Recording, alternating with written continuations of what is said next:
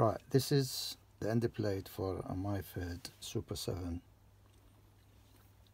lathe. This is a spare one. This is the collar nut, and this is the feed screw. If the collar nut is tightened too much, it will get sticky, very hard to turn. You know, if you have the ball handle here with the micrometer here. Now I'm going to take this apart.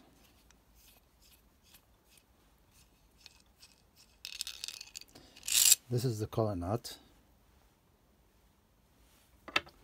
Now, taking the feed screw out, and this is the end plate for the cross slide for the Myford Super 7. This is the 1/2 inch part of the feed screw.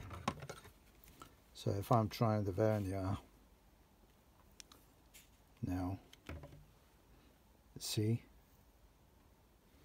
this is the part of the feed screw where these bearings has to be fitted.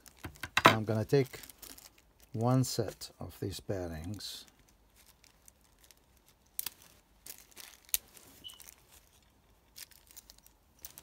now.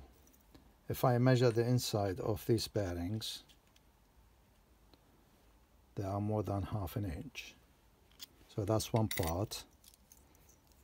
This is the middle part.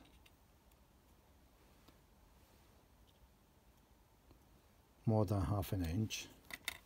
And this is the third part.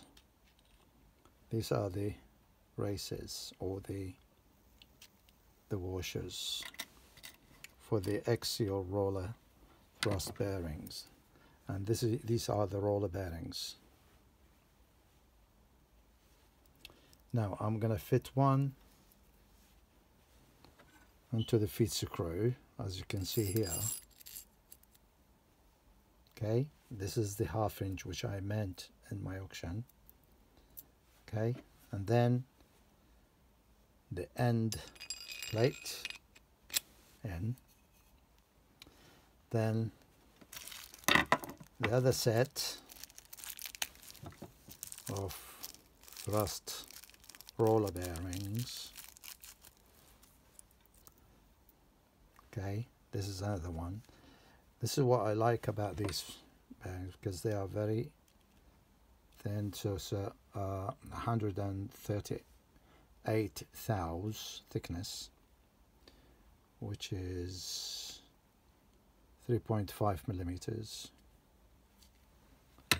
Now I'm going to fit this second set of bearing. Okay, fits neatly on the 1/2 inch part of the feed screw, as you can see here.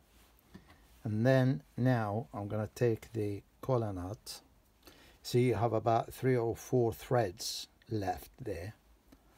So I'm going to put the collar bearing in, right, fit it on.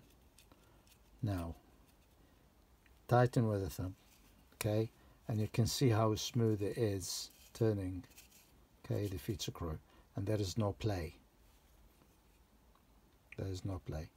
And then you can tighten the grub screw here, okay, and this will be fitted back into the cross slide. Okay, it doesn't take more than 5 minutes. Okay, no matter how much you tighten this collar nut, okay, you still have smooth movement of the feed screw without any stickiness.